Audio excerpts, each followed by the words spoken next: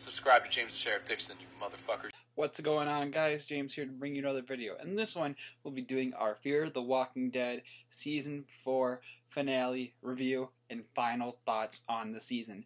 So in this video, I'm going to be combining the two things because for two reasons. Number one, my 200th video is coming up real quick and I want to do something special before it.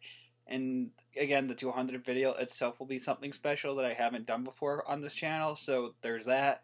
And number two, I just want to finish up all this Fear stuff, so that way, in case there's other news about Fear, I can talk about it after the 200th video, which will be out sometime later this week. So let's start talking about this episode. So this episode had all the characters in it, and you guys know I like it when all the characters are in it, so that way we don't have to wait like a week or until next season for the next for the characters to be in it. So that was a good thing about this episode. So we found out what happened to Al. Straight up opened up with Althea, and we got more of her backstory. We got to see some of her news footage from before the apocalypse.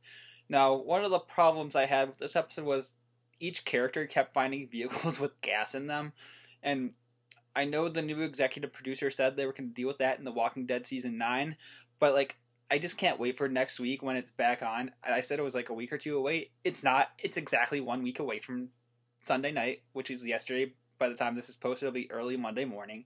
So there's that I had a problem with them finding a car, and the gas thing, that's been a real problem with me.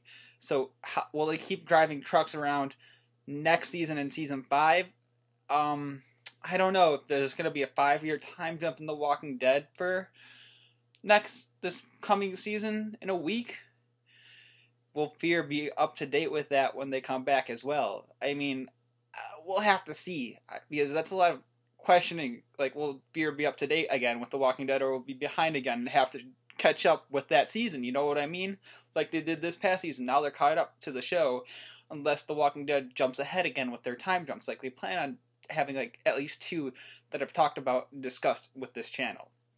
So, like I said, all the characters were in it.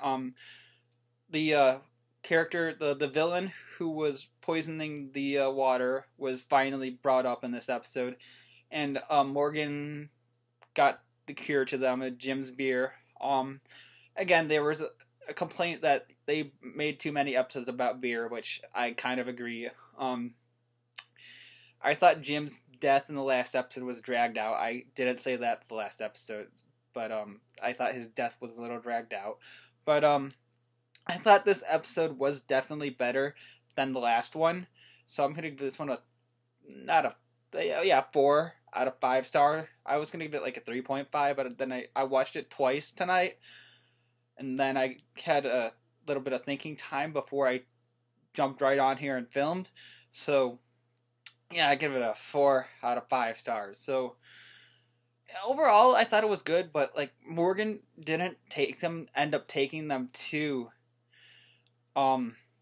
Alexandria like he said he would. He promised the truckers he would, and he promised the group that he would. And in turn, he didn't at the end. He started to do the plan that Polar Bear originally planned with the trucker system, like I was talking about earlier. He wanted to make other people right, so they wouldn't end up like how crazy he was in the other Walking Dead show. So that's what he did instead. Now, I would have liked it to see them cross over into the other show. Maybe that's what they'll do next season. Maybe that's what they'll do next season. I don't think I sounded right for that. But yeah, something just popped up. That's what you saw there. Yes, maybe you'll I can't talk. Maybe they'll cross over for season 5. I mean, that's what I hope they'll do if season 5's their last season. But yeah, like I said, The Walking Dead's on next week. Expect weekly videos for that. And yeah, as for that's, I don't have much to say about this season. It wasn't my favorite season. You guys know season 3 was my favorite season. Yeah, I loved every minute of season 3. I loved all the openers. Again, like I said, all the openers pulled me into each episode for season 3. Season 3 was probably my favorite season of all the seasons. Like I said, yeah, there was just a couple of problems, like I pointed out. Yeah, there's not much more to say to this episode. Like, it was like a better episode. Like, it was average episode compared to the other ones this season. And one more thing.